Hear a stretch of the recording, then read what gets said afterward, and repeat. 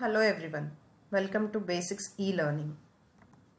I am going to solve Cbse Ncert textbook for class 10 with a detailed explanation for all the chapters. Today we are going to see Introduction to Trigonometry. Trigonometry is a branch of mathematics where it deals with the triangles. So trigonometry is the term that is taken from Greek. Tri means 3, gono means sides, metry means calculation, that is measurement. So the study of relationship between sides and angles of triangles, particularly right angle triangle, is studied in trigonometry.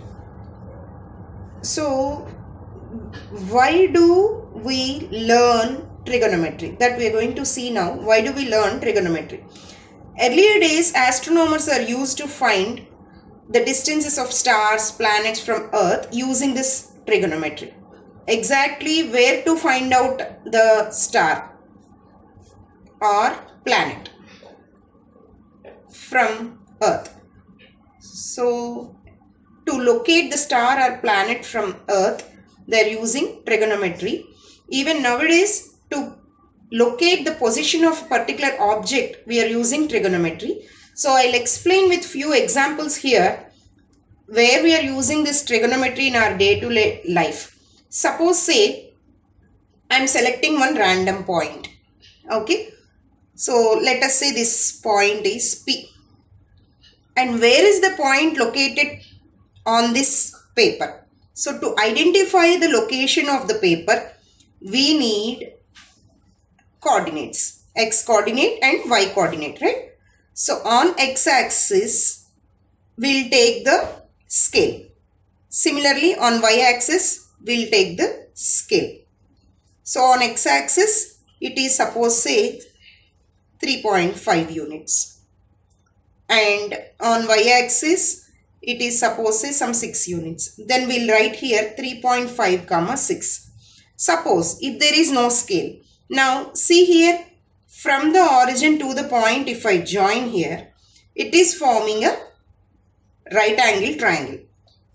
So if you don't know the x coordinate or y coordinate, if you simply know the angle also, we can find out the position of this point here using trigonometry. This is one example where we are using trigonometry. Then one more example. Suppose say there is a balloon.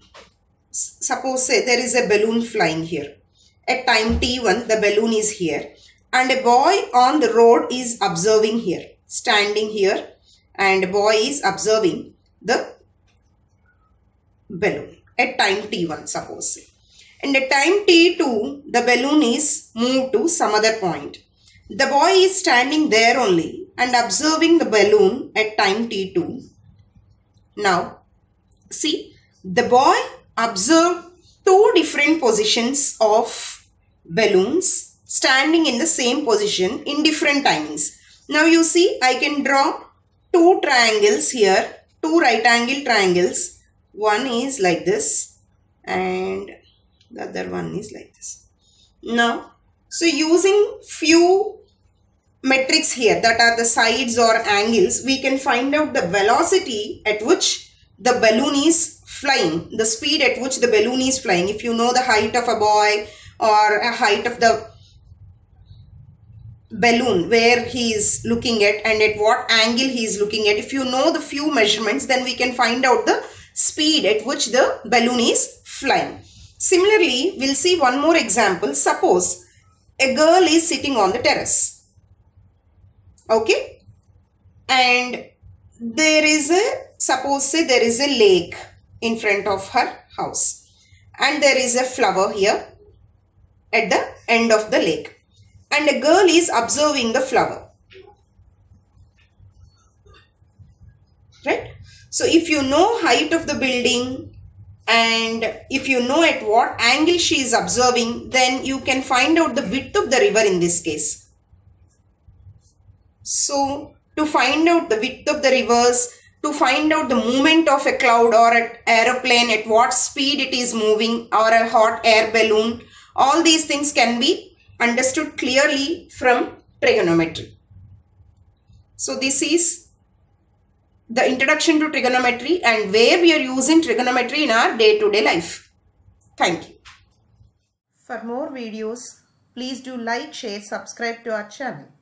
Let us know your suggestions and queries in the comment box. Thank you.